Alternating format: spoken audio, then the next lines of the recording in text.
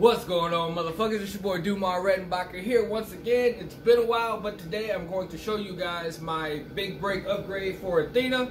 My 95 Cadillac Fleetwood Turbo LS project. It's been up and, well, mostly up actually, but it's been up and down over the last few years, but this time we're going to go full retard. So let's check it out.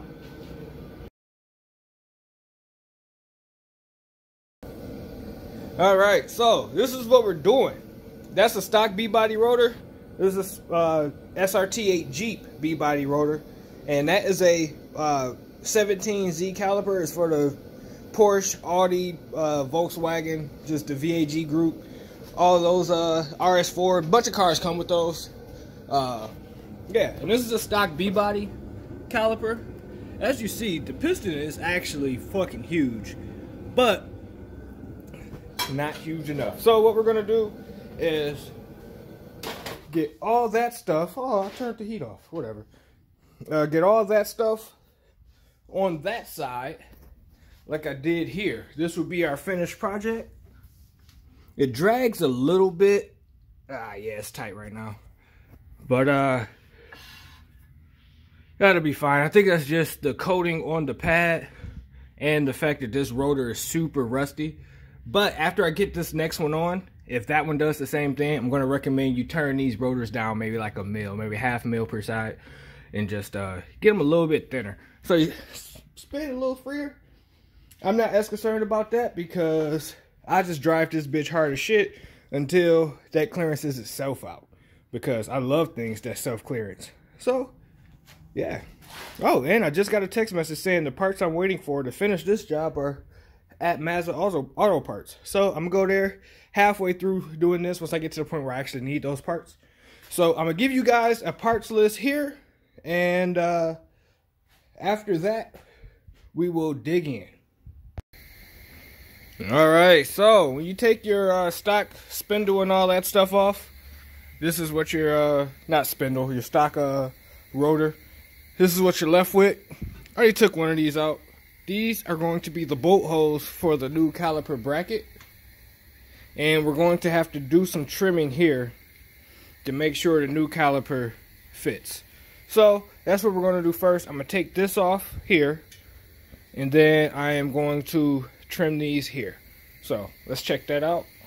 Alright, so the plan is to get this steering knuckle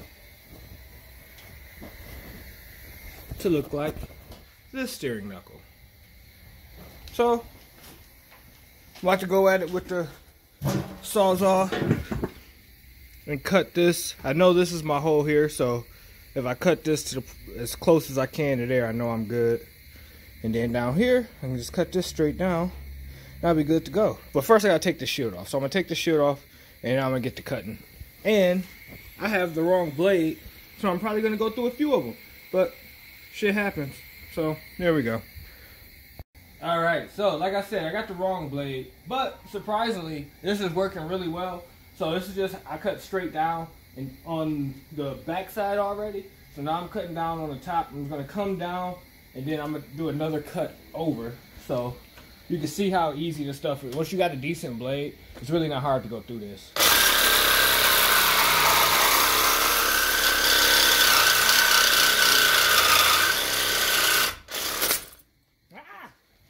Now I'm gonna come over this way.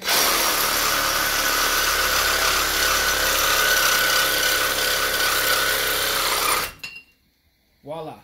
So after this, if you want to clean this up a little bit more, I'm about to. If you want to clean this up to make it look a little bit nicer, you can. It's all up to preference. Like I said, your brakes are going to be covering this anyway. So here's my bracket that I had made. And I'll go over this in a minute, how I had all this stuff made up. But this is going to go here. There's a spacer, so don't even worry about that little knock there, because there's a 1/2 inch spacer that pushes this out, and this bracket is going to sit about here. So with that being done, you can take your caliper. This goes on the outside. I can't remember. I think it goes on the outside. Yeah. And this will let you know if you have enough clearance for everything. So just eyeball it as you go. And that way you know if it fits, it fits. If it doesn't, it doesn't. You got to keep clearing shit off. So I'm about to clean this up a little bit better, make it a little bit nicer, and then I'll catch up with you guys on the next step. All right, so next is everybody's favorite part, drilling and tapping. So I got the tap kit for 1/2-inch bolts. So I'm going to drill this hole and this hole out. That one doesn't matter, we're not using that no more. So I'm gonna drill these two out and then I'm gonna tap them. That is a boring, annoying process. It's gonna probably have me cussing. So I'm gonna just catch y'all motherfuckers when I'm done with it. So give me a second, I'm gonna drill and tap these. If you don't know how to drill and tap, not trying to sound like a dick, you probably shouldn't be modifying a custom brake system. So there's that. So I'll catch you guys in a second. Alright, got the holes drilled. Now this top hole, you're not gonna find the bottom of. So please, please, please, as you see, it's not gonna come out the back. So please don't break your tap off in there because you are going to get mad. Really fucking mad. More mad than mad. Like, yeah. So just make sure you are very mindful of how deep you are in here. Just pretend like it's your girlfriend. Just don't go too far in there or you might fuck stuff up. And nobody likes doing that. So this hole down here, however, comes out the back. Let me see if I can get that. No. Probably fucking not. But, oh, duh, king. It comes out, you can see all the way through. So this one you can just tap all the way through. But this one here, not so much. And always use lube. I use PB Blaster, but anything that's like wet, besides like spit and water, any oil-based lubricant or something like that will work good. White lithium, I like using that too for cutting. Or just regular old trans fluid or just oil. But just some sort of fluid that's going to help this thing cut a little bit better and smoother without going in there dry. Nobody likes going in there dry. So yeah, I'm about to tap these and then I will be able to bolt the knuckles on and we can go on to the next step. Alright, so now I got both of those holes drilled. Sorry about the lights, kind of in the worst spot ever. But yeah, I got those holes drilled and tapped. Nice clean happy threads. Nice clean happy threads. So now I'm going to put the bracket on. And yeah, these are for that. That's to space it off of here some. You got these flat bosses right around the hole. And this fits in there. So we're just going to put these on there. So that puts the and make sure that the caliper sits in the middle of the rotor. Because this is your rotor is going to sit where it's going to sit. You can't space your rotor in and out. So you have to space the caliper bracket. I mean, the caliper bracket to where, like I did on that side, to where all this is lined up right. So I'm going to throw the bracket on real quick. And I'm going to clean this up. I don't have my studs yet. I have to go pick them up. So I'm probably going to do that halfway through this video. So as you see, the hub is it doesn't have any studs in it. So I'll go over that in a second, right before I leave. But right now, let's get the bracket bolted on. Alright, so excuse the newfound darkness. My whole block just fucking lost power. So that's cool.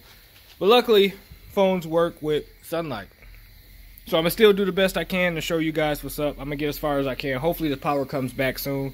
So yeah, here I need to get washers in there because you can't, or I can cut the bolt down. But I'm going to just put washers in there because it's easier. Since this bolt is kind of long and it's bottoming out in the taper of this mounting boss, I'm just going to put 2 washers in there, or a washer in there, depending on whatever it needs. And this one, since the hole is all the way through, I was able to go all the way through there and bottom this one out. So that one's good. So after we get that, since you can use Loctite, but all I did was I welded these to the bracket. Because realistically, this bracket should never come off again. I mean, what would be the purpose of taking this bracket off? Now, these, obviously, you don't want to weld because that's where your caliper is on. You're going to be taking your caliper on and off to take your rotor off later on down the road. when your rotor gets too thin. But for these, I'm gonna weld them to the bracket so that way they can't spin out. It's just less prone for failure that way. With brakes, I try to take every added precaution that I can. So this is the bracket on the car. When I go get my lug studs, I'm going to get the washers that I need too for that. So that's no worry, that's neither here nor there. So let's show you what the hub starts as.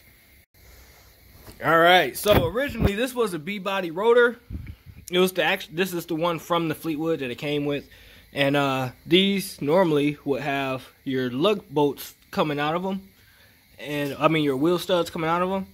So what I did, in order to make a hub, instead of paying all that money for one of the nice fancy billet ones, all I did was cut this off the rotor face.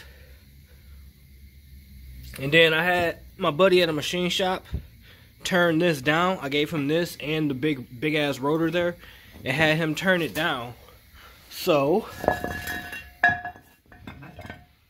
now this fits inside of the outer diameter of that rotor. And this is a SRT8 Jeep rotor with the 6 point, well no, this is from a Trackhawk. This is the Trackhawk brakes. I think the regular SRT8 has the 15-inch brakes as an option, but I'm not sure. But you can pick these up on Rock Auto for like 35 bucks plus shipping.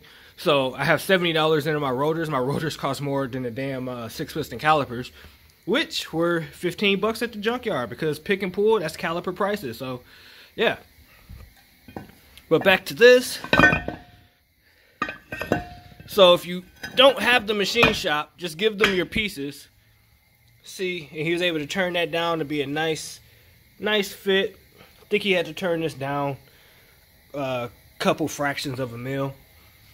And as you see, luckily, SRT8 Jeeps are 5x5, just like B-bodies. So that makes life a ton easier. You don't got to redrill rotors anymore after this. You could just keep your old wheels as long as they actually clear the brakes in their 20s. In my case, my 20s do. So you might be able to fit a 19, but I'm going to say 20s are your best bet here. Is that weld? Oh no, that's just some grease. Ew. Yeah, I touched it. But yeah, so I'm gonna go get the studs for that. Hopefully I got power when I come back, because my next step is throwing the hub and bearings on here. I got new bearings and all that. I'm gonna throw the hub on there, and then the rotor, and then the caliper and all that stuff. And oh, I'm actually going to have to clearance the caliper, which is gonna be hard without power, because I need my air compressor, and I'm pretty sure I'm gonna run out of air before I Dremel all the way through here. But let me show you what you gotta Dremel to clear the rotor. See how I had to make that path there? Because the rotor is actually too big for the caliper. But in order for me to get a good fit, I had to go huge on the rotor, which I'm fine with, because that's just a flex. So I'm going to go get my studs and my washers and stuff, and go get my hardware. Hopefully I got power when we come back, and we can keep this video rocking. Alright, so went to the parts store, got the stuff that I needed. So my next step now, I got the hub on here, as you can see. I got my wheel studs too while I was out, but I didn't throw those in yet. I will in a moment. But as of right now, I got my bearings on. They're not grease anything, just going to be coming on and off. But I got the hub on. This is the old B-body stock. This is the stock Fleetwood rotor that's cut down. I showed you guys a little earlier there. So now, get this big 15-inch behemoth. I can sit that on there. It's not perfectly straight because there's no studs in it. Usually I would have the studs in, and I can run a couple nuts through. But for right now, I'm not too worried about it, because I already did my lining up over there. So I got all the fab that I need out the way. So I already know what will and won't line up and give me clearance issues. So just hold that on there. Let me see, where's the fucking caliper? Now this caliper isn't going to go on here. all the way because, like I said, this rotor is too big for this caliper. So I'm going to need to Dremel this out on both ends. I think most of this end. I don't think I had to do anything on this side. I double check on that one, but I'm pretty sure you just have to do the top because the back kind of sits far out. So, yep, I believe I'm off on this hole, but I might be hitting the knuckle. I might need to trim some more off the knuckle too. So you want to come over here so you can see back here. You can see where this is interfering. So I might need to trim that down, but I won't know until I cut this down first on the caliper, because I know this has to be clearanced out. So after I clearance this and make sure it's not hitting inside the rotor isn't hitting inside the caliper, then from there I'll start trimming stuff on the knuckle again. But like I said, this is kind of a trial and error process because I don't want to cut more than I have to. So I cut a little at a time, but you can't really add more back. So just cut a little bit as you go, and as I dig in and make cuts and all that, I'll get you to the next step. I might need to postpone the video because I got to Dremel this out here. And as you see, the power's still not back. I don't know what the fuck DTE is doing right now, but the whole neighborhood is out. This whole side of town's out right now. So yeah, that being said, I'm gonna stop it right here, and I will catch you hopefully when the power comes back. Like I was gonna weld, but I can't weld because obviously there's no power, and that's a step I gotta do soon. So I'm pretty much stuck. So I'm gonna pull these wheel studs through, and then I'm going to call it a day, or I might come back later on if the power comes back.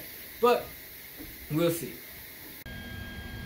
All right, so the power came back on, and I was digging back into it. So I'm gonna catch you guys up real quick to speed. As of right now, I had to cut down the bolts, and I actually cut this one down too far. So I gotta go run to the store and get new bolts. But that's not really killing me. Back there, I trimmed where I needed to get that fitted in there better. Now it fits. Might file this down with the grinding wheel to get that a little bit cleaner through here. But for right now, I'm not too worried about it. So now I'm welding these nuts to this. Now these are going to be impacted all the way in. This is just because once the rotor is on, it is a bitch to hold that. So I'm just I'm welding the nuts to the brackets. Then these here, I'm going to weld this all together, so that way they can't turn and back out of here. Because I don't really trust just regular lock washers, especially for brakes. And Loctite, I mean, that's as much as I'm going in and out, and there's not that much thread. I'd rather have it so this can't turn, because it's only got maybe I don't know, 3/8 of an inch of bite, which is plenty, especially for a 1/2 inch bolt. But I mean, with brakes, you can't be too safe. So I'm welding this to that, and then this to that, so that can't spin out. Because realistically, you don't ever need to take this bracket off again after you get this here, because this knuckle is trash if you're not using big brakes. So now I'm about to finish the welding on here. I just got this turned so it's the opposite way, and then this is to space everything out so I know everything will be clearance, because the hole there is just maybe a 1/16 bigger than 1/2 inch, so the bolt can't move around in there. So this way I know that my rotor is my caliper is in the right spot, and then after this I can take it on and off, and I can fit the rotor back on and see if it clears. Now, what I didn't realize on that side, because I didn't have my 1/2 inch bolt yet, excuse me, I grinded this out. I don't even think I need to do that. I might need to shave a little bit in here, but I came all the way out to this outer body. Apparently you don't have to do that, because I just test fitted it with the 1/2 inch bolts, and that took all the extra play out of it, and this had plenty of fucking room to clearance out and spin. So I'm just going to finish welding this and then throw the rotor on. I got my hub off somewhere. Yeah, there it is. So I can throw the lugs through there, and this should be done here shortly. So I'm about to finish welding this, and then I'm gonna throw the lugs through, and then we will see where our clearance is at and if I gotta grind this out. Power's back on, so I can turn my air compressor on if need be, and grind this out just a little bit. But I might be able to do it with a file, honestly. Like, it's that tight. I might just take the take my file and just file it down, because I might only need to take a mil or two off, if that. So yeah, this is where we're at. Easy peasy. All right, so I put my hub on. It's my hub back there. I put my hub on, and I got the rotor on over that. And then just to keep everything nice and tight, knowing where the rotor will be, I put this spacer on. So I'm gonna have to run that anyway. It's an adapter, so because those are a small bolt pattern wheel. My original intentions were to change this hub over using F-body hubs, change this over to 5x120. But since I was going with these big ass brakes instead of the Corvette brakes that I got right there, which are 5x120, since I'm going with these 15-inch rotors on the Jeep, it's already 5x5, which is the stock pattern. So I'm just gonna use the spacers. It's no big deal. I'm not too worried about that. I ran these spacers for the last 3 years anyway, so it'll be fucking fine. So, as you see, I got that welded back there. I don't know if it'll focus. Yeah, there we go. I welded the nut there as well with the one down there. And these are bolted there and there. And this all fits now. So apparently I don't even got a clearance that. When I was doing it the first time, I didn't have the right bolts to hold this to the bracket. I was using 3/8 bolts instead of 1/2 inch. I hadn't drilled it out yet. So when I was in those beginning steps, I assumed that this was going to give me contact issues. It is not. It is very close, but almost only counts with horseshoes and hand grenades. And as you see, that's fucking fine. So I'm about to throw the pads in, and then I'm gonna show you guys these pins. You're gonna have to beat these out. I had to beat the shit out of them. If you're lucky, they got like little pins here, and you could drill the pins out, and then that'll take those out. But you probably won't be lucky, and you're probably gonna have to beat the shit out of these and cuss the whole time. So have fun with that, because I didn't. It took me like 3 days because I was getting too frustrated. So I'm about to throw these pads in real quick, and then after that, I think we are done over here. Oh, I gotta put the line on, and I gotta get the longer bolts, but both of those things are just trivial as far as the actual fab process of this whole thing. So I'm going to throw the pads in real quick, beat those pins back through, and there we go. Also, a benefit of this, you don't got to take this off to change pads anymore. The pads go right in from the top. So that's pretty fucking awesome. Alright, so now I'm about to beat these pins in. And I already got this side in. These stop the calipers from floating around too much. So as long as you're not touching the rotor, you're Gucci. So I gotta beat them through.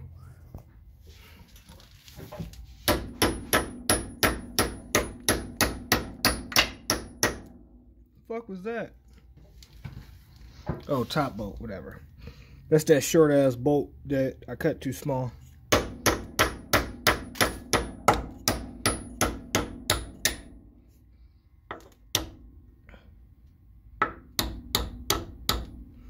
Alright, uno más.